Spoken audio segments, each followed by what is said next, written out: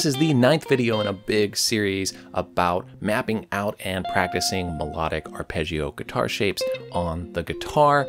Every video in the series focuses on a different chord type for 12 different chord types, which are the 12 chord types that we need to be able to improvise over pretty much any chord progression in jazz, and well, any chord progression, because jazz is using the most kind of complex harmony typically when we're improvising. So this chord today, we're doing dominant 7 sus4. We're going to do the 5 positions, the 5 shapes to play the melodic arpeggios and just the chord tones of this chord. This is such a cool sound. I love playing with this one. It's less common that people map this one out and have it ready to go as a chord tone arpeggio shape, but I absolutely love it. In addition to helping our improvising, it's just great technique practice. It's great mapping out just theory clarity on the fretboard. It's great for our ears to hear these chord qualities as arpeggios as we're practicing them. I have a free resource, a free download that you can get. Use the link in the top of the description to get my chord tone vocabulary pack. It shows all the chord tone shapes,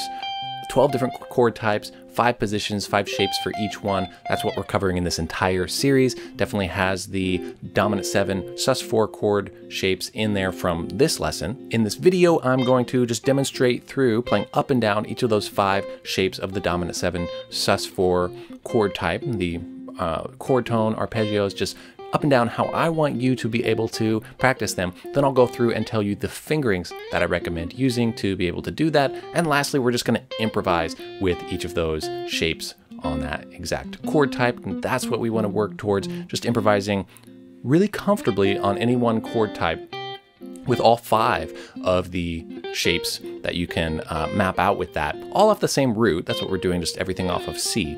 From there, then we can start exploring using that as chords are changing. And it can, in real music, it gets really complex, where you might switch to a chord and want to target the chord tones and know where you are for like 2 beats of a chord progression or something. So in the future on this channel, we'll be talking a lot about that. First, I'm just creating this resource to make sure we are mapping out and just working on seeing and hearing and having the shapes themselves ready to go. And can we just improvise on one shape at a time? And we'll work on it in music later. But this is going to be cool. Let's get into it.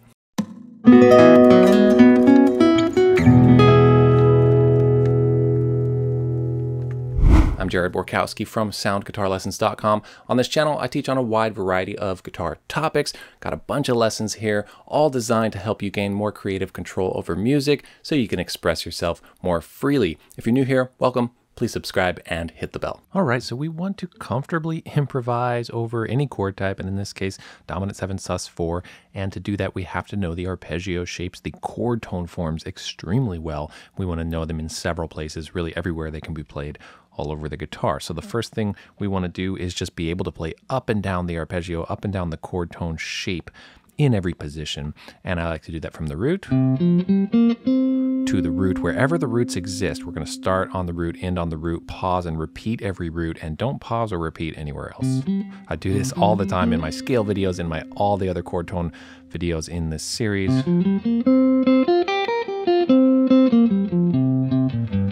So that's what we want to be able to do with every position of every chord type. So gets the sound in our ears really nicely and maps it out for ourselves. Now, next step is to play the full arpeggio pattern, the full arpeggio shape with a melodic pattern. And I like this one.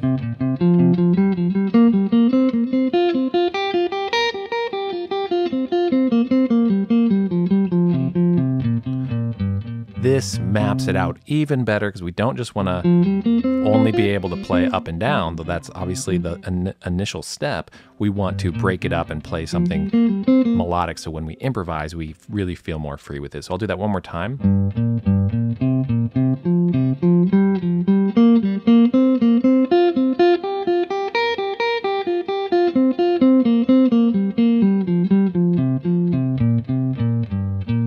This is really tricky with these notes that are on the same fret. You have to roll your finger. You really don't want it to be ringing melodically. It's going to do that a little bit with some of these chord types, depending on the position and the melodic pattern you might be doing. So, but we want to try to have it be melodic.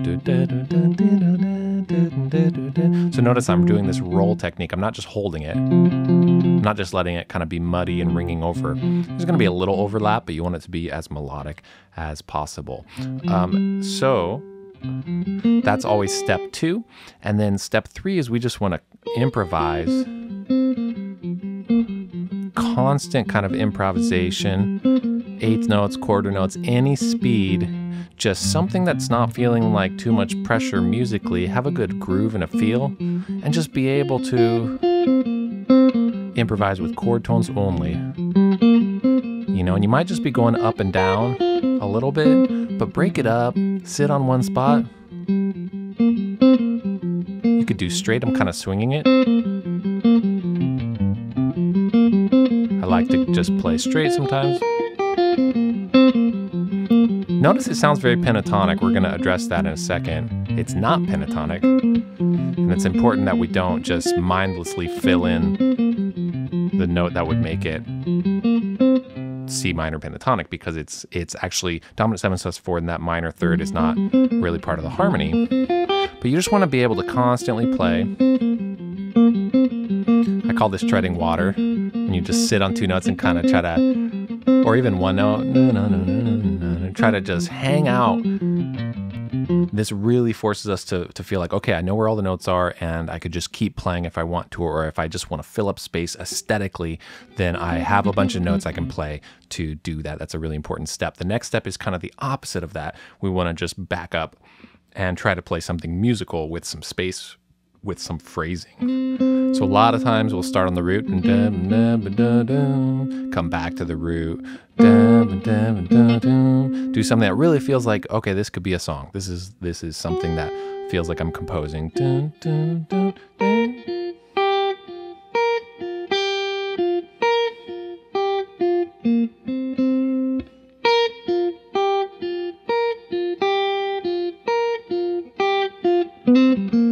So a lot of repetition, a lot of coming back to an idea, a lot of simplicity, more space, concluding a phrase, giving it some space, and then repeating a lot, ending on the root, that kind of thing. Try to do something musical.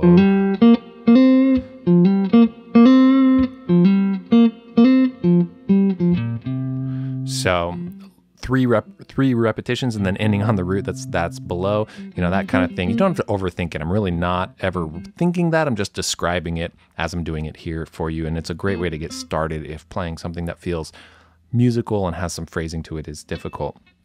So that is the 4th step. And then the 5th step is to explore notes outside of just the chord tones. Now, for a lot of this series, I've said just play any note, and that's true. But with these scales that are these chord types that are coming up here, including this one, I find it more effective in some of these to really think of a specific scale.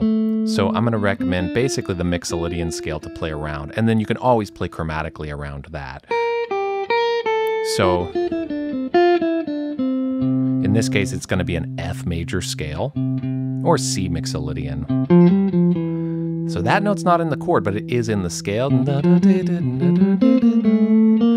So it allows us to play really melodically, but we have our home base notes. That's why the chord tones are so crucial. But you absolutely can add in chromatic notes as much as you want to. It's your own choice of how much flavor you want to add in of different sounds.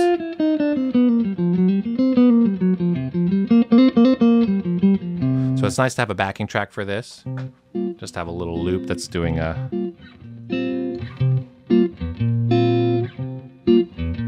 that kind of chord thing. These are just voicings of dominant 7 sus4.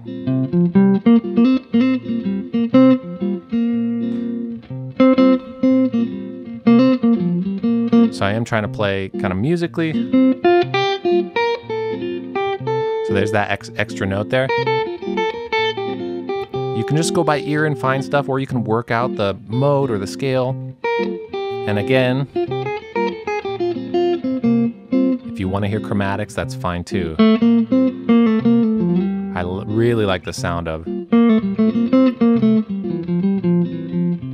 just playing around with that Mixolydian scale. So if you add that minor third, that makes it pentatonic, C minor pentatonic. It actually can work if you start to get used to it, because the chord itself doesn't have a third, so it's kind of nebulous. It kind of sounds like a minor 11 chord then. But just be careful, because in the context of an actual piece of music, if it's a dominant 7th sus chord, dominant 7th sus 4 chord, that's not the implied harmony, and it might sound a little funky, but that's okay. You can play anything and recover from it by just moving around chromatically.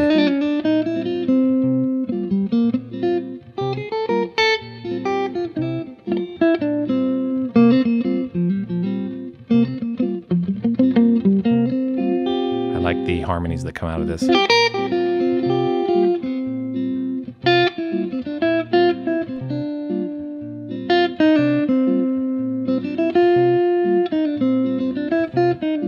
So that's an example of, that's using the major third up to this 4 of the chord, then using the flat 3 down to the 2. You can play anything you want. It's up to you if you like it. But there are no wrong notes, so don't ever think, ooh, I'm not going to play that note. Just think, how can I place that note to make it work?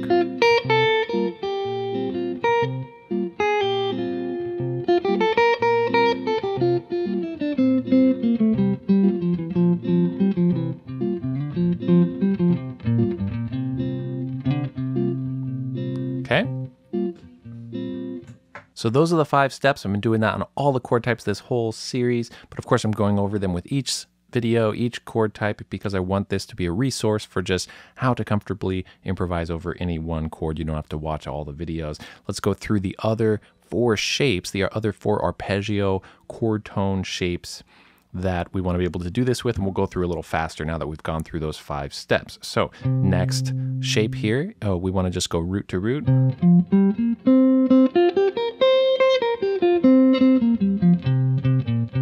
Okay, I'll do that one more time.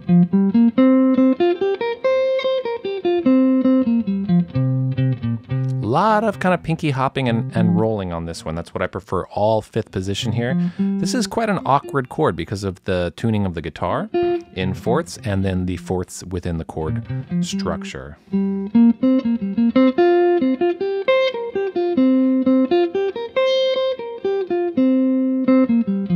So that pinky roll there is quite tricky. And now we're going to do the melodic pattern. Dun, dun, dun, dun. So basically, off of every note of the chord, dun, dun, dun, up to another chord, up to the next chord tone and back. So that's really awkward. You can work out your own fingering if that's easier for you to go finger 1, 3, 1, and then go 3, 4, 3. That's fine. You just have to reach back over here to get to the next note.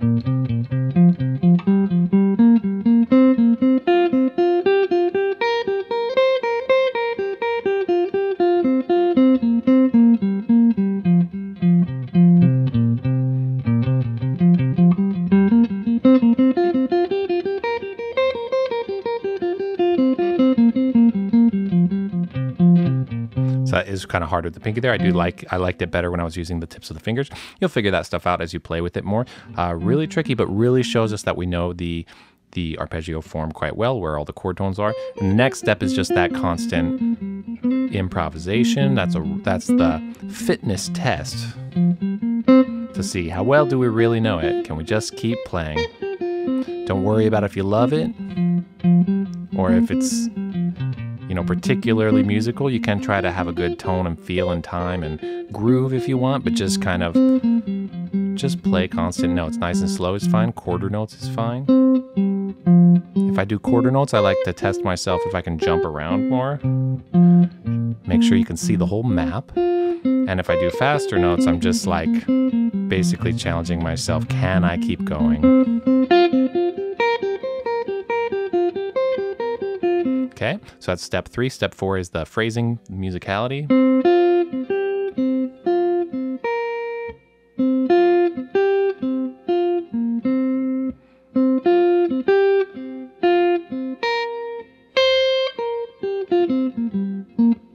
Try to make something musical, like a little song. something that really feels lyrical, play around with that. And then we're going to try to add weird notes, not weird notes, extra notes, but of course they can be weird. Getting weird is very fun. You know, like what, you can just try stuff. What if you add this note? And you might say, I really don't want that note. But then the challenge is, well, how can I use it in a way that does work? Every time you hear a note that sounds sour or you thought was wrong, ask yourself, well, how could that note be used to make it not sound wrong? And that still doesn't mean you have to like the sound or you want it, but it can work.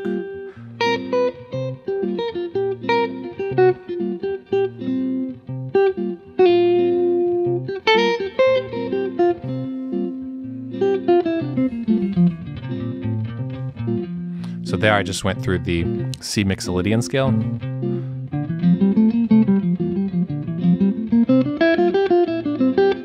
Or F major scale.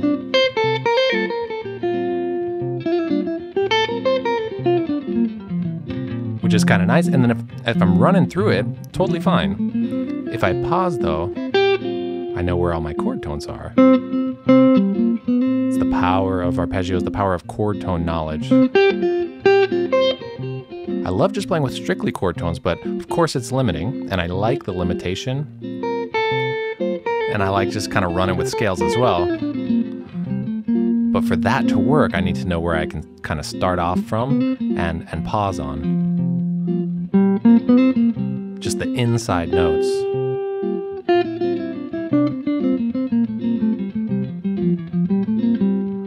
So if that sounds good to me, I need to know, oh, where's my home base? So I can stop somewhere.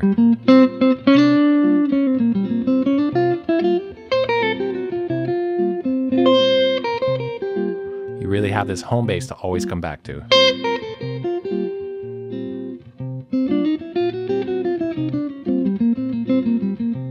can do anything around that. Okay, next position. Here's the next position.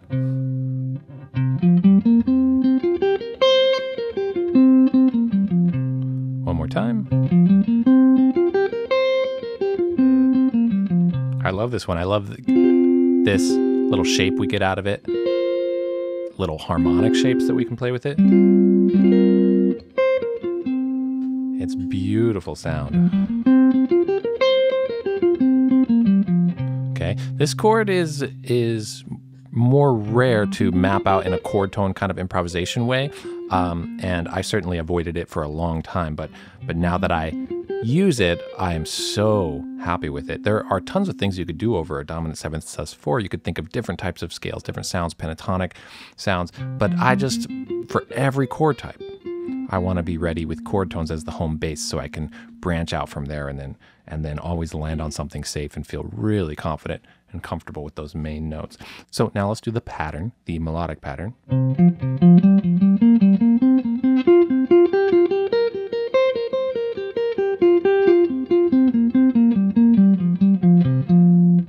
Okay, after you do that, just try to improvise kind of your fitness test, constant notes. You're gonna get a nice little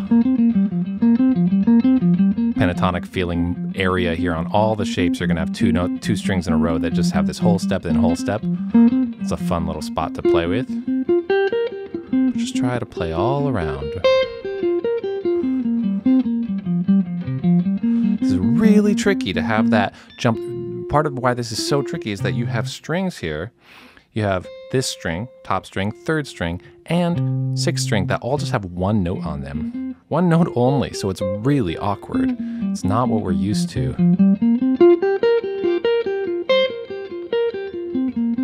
You can of course do this with a backing track too if you want to. Okay, and then the next thing is to try to play with phrasing. Whoops, see, I don't want to play that note. That's okay to use if you recover from it. But that's the accidental note that you might hit. It's good that I did that because this is going to make you think that you're in a C minor pentatonic shape. And that's really not the intended sound of the harmony. The sound of the harmony is much more that kind of thing, like potentially is going to resolve to a C dominant 7th chord before it goes somewhere else in actual music. But back to this, back to just improvising with the chord tones and doing something musical.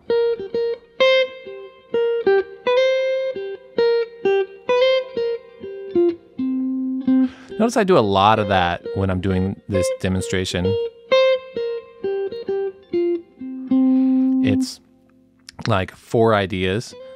1, 2, 3, 4, 1, 2, 3, 4, 1, 2, 3, 4. And the first 3 are really repetitive, and then the last one just kind of goes in and concludes on a root. So no wrong way to do that, really. Just try to be musical with it. Let's play with the loop here and add our extra notes around.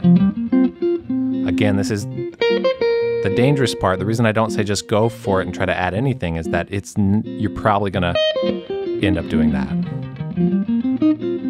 And that's okay, because you can do that. You can do anything. But I'd rather you get used to kind of the intended harmony around it, which again, explore any notes, but an F major scale or C mixolydian would be great.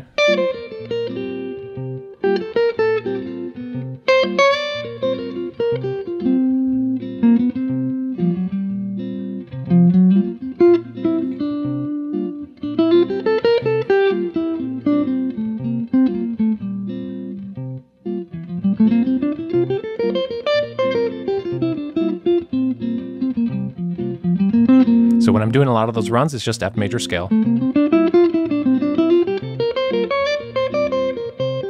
then I'll land back on chord tones. Let's do the other positions. Here's the next arpeggio form.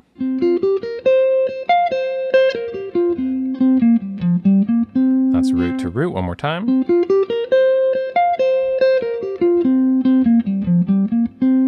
Okay, and then we'll do our melodic pattern.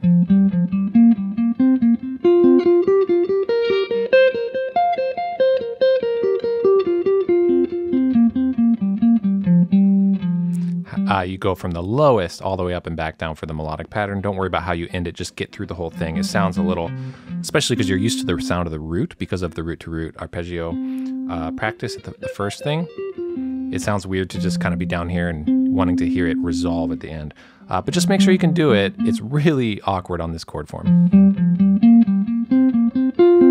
Like that is a kind of barring thing that's going to make it ring over itself. That's not ideal, but we just do our best.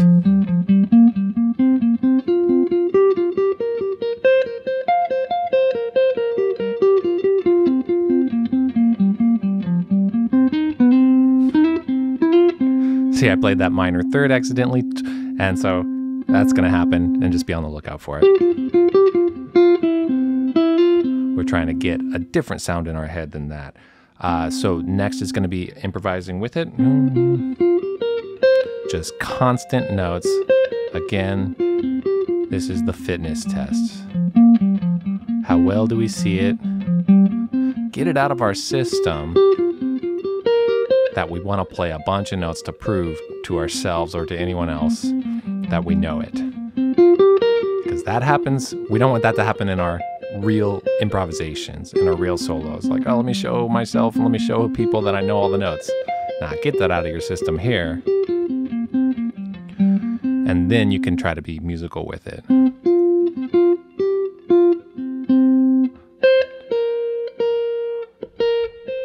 Really just thinking musical statement.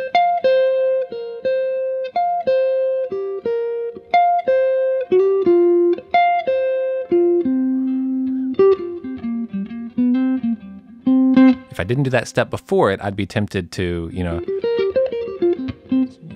again, kind of review everything. Okay, so after we try to do some musical phrasing with it, and it's not bad if to play a bunch of notes if you want that sound. We just want to do it because we want the sound, and we want to pause because we want the sound of space, not because we ran out of notes to play. So it's great to do that. Let's play our backing track here and add some of those extra notes in that might come from the F major scale or C mixolydian or just all over the place. Chromatic connections are great too.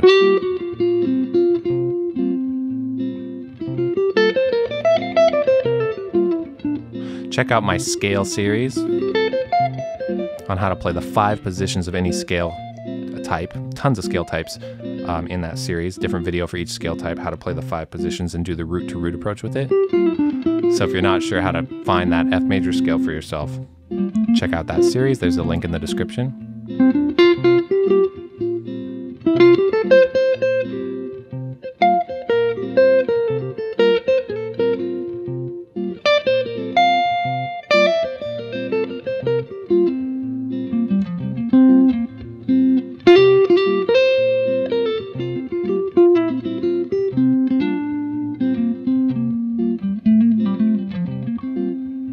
Okay, fun stuff. Just a beautiful chord to get comfortable with. This is one of those chords that is very often not addressed very specifically in improvisations that you hear. It's kind of skated over or just treated as dominant 7. So we're really getting specific flavor and sound in our hands and in our head. Let's go on to the last arpeggio shape for this chord type. Okay, here's the last position of C dominant 7 sus4, the 5th chord tone arpeggio form.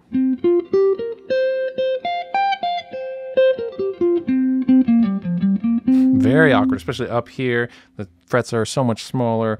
If you're playing an acoustic guitar, you know, you can't do it there and you can't do it over here either because, well, you could with open strings, but I'm not really including open strings in this approach for now. But obviously just do it somewhere else on a different root if you need to practice the form there. But let's do it this way. Let's do 3rd finger and then pinky and then 1st finger and then pinky again and then shift over to 1st finger for those top 2 notes, for those top 3 notes on the top 2 strings. And then pinky, that's what I call the inchworm technique, because you're contracting your position, then expanding out the other side. Okay, then pinky, 3rd. Again, very cramped there, but good to work on that. Notice how I'm just kind of going up and down the whole physical shape, just to get comfortable with it. That's an obvious thing to do, and I'm kind of not even including that in the 5 steps because it's just what we kind of default do, and it's sometimes all we do. So we want to make sure we more intentionally do the root to root. I'll do it again.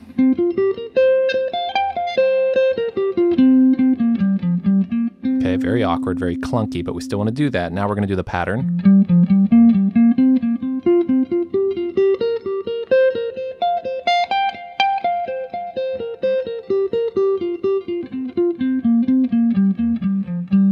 Very tricky. Good technique practice. Really good technique practice.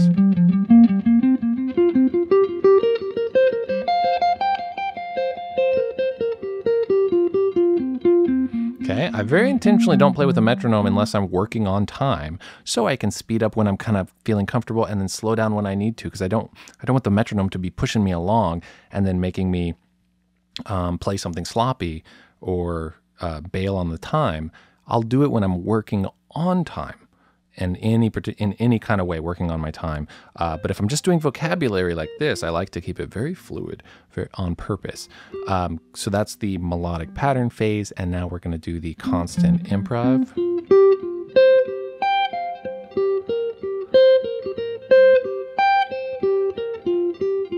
Again, I like to do sometimes slower, so I'm jumping around more, and then can I just go a little faster with 8th notes, make sure I could keep playing. After you do that, try to do something musical with it.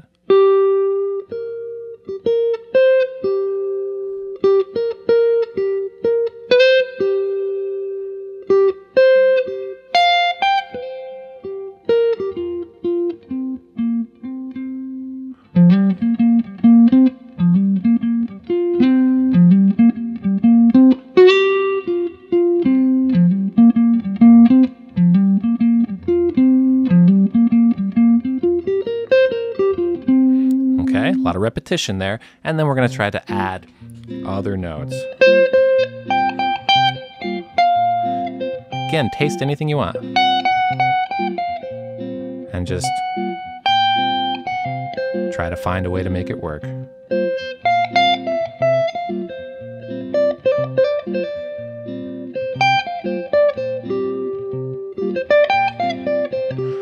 I'm playing obviously a lot of chord tones, but testing other things around that.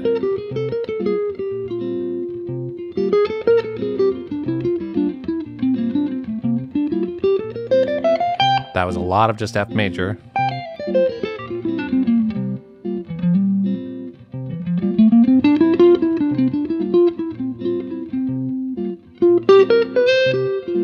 To me, it's not enough to say F major works on this chord or C mixolydian works on this chord, because I'm gonna accidentally land on the third and just kind of intuitively do that. I need to really feel the chord tones of this particular chord.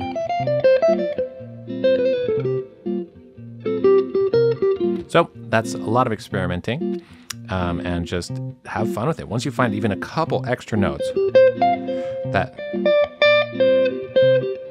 feel good to you,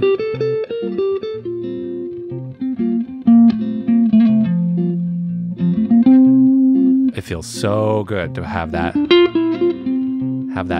home base you can go back to, and then colorful notes to play around with.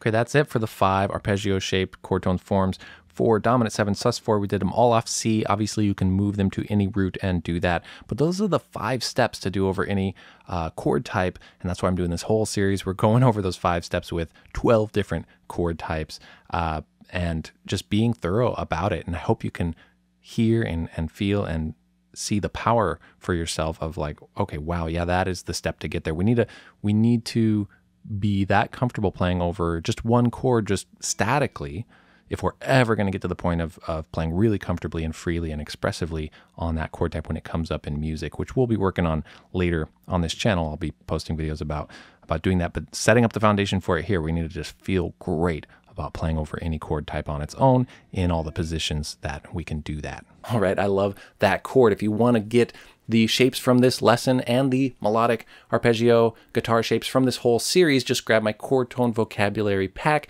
use the link in the top of the description, or go to soundguitarlessons.com/chord tones. That's a totally free PDF download. And if you liked this lesson, please hit that like button. I'm here every week with a new lesson. Next week, we are continuing on with this series. We have a few more chord types to cover. Next week, we are going to map out and practice the augmented triad chord shapes. Kind of an awkward chord, kind of a weird sounding chord, but having that triad down is really, really useful for using it over all kinds of other chord types. So we'll talk about that next week. Looking forward to it. Thanks for watching. Take care and happy practicing.